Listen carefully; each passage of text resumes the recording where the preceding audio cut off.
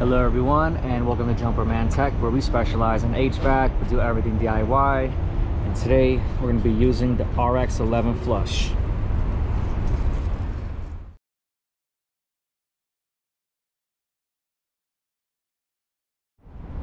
Thank you to everyone tuning into Jumper Man Tech. Another day, another failed LG compressor. So while we're in the process of doing this, and yes, we're doing it outside because they don't want to shut off the smoke alarms. Anyways, we're going to be using the RX11 flush.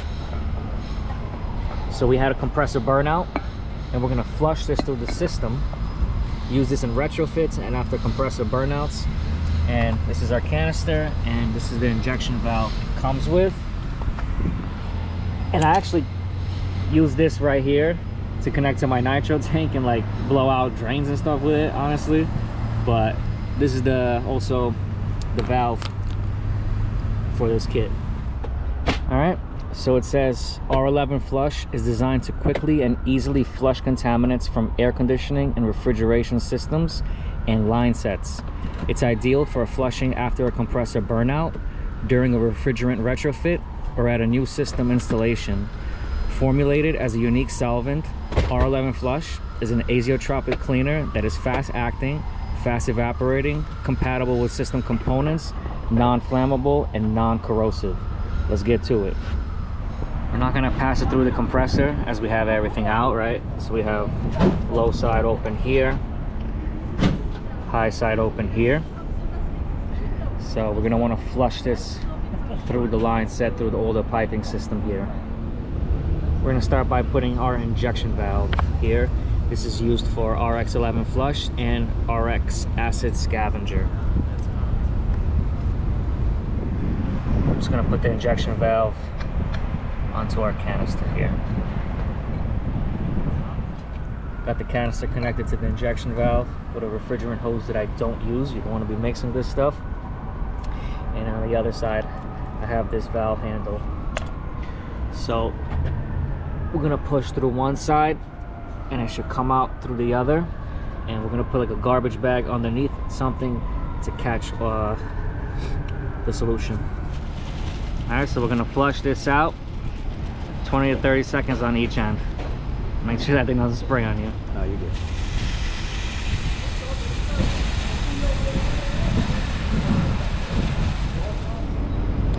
How the copper pipe changed color. Look how much black stuff came out of here. This is bad.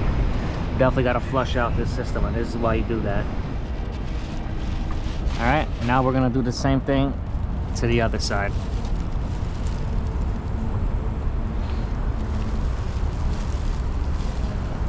It's coming out. All right, it's coming out. Let's flush out these lines. Gonna flush it out the other side now. It's clear coming out of there now? Yeah, it's clear coming out. That's good. Stuff is real cold. Yeah, go ahead, let's open up the tank. Now we're gonna flush this line set with some nitrogen. Make sure we get everything out of there. And let's go grab a bag and catch any other contents as well. This pipe is open here, so I'm just gonna put my finger over it so that it can really push through the high side. Now I'm going to open this up. It's coming out. Yep. Yeah, a little bit is coming out. They say you don't want to go over 125 psi. We're right about there. Now let's switch over to the other side. You flush this thing out with the RX11 nitro, and you're good to complete your job. Okay. Ready when you are. I'm gonna hold this line, flush this thing.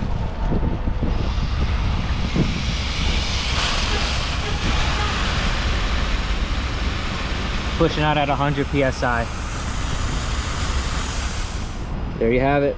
That's how you use the RX11 flush kit by nu-calgon or nu-calgon, however you say it. Leave a comment below on how you pronounce it.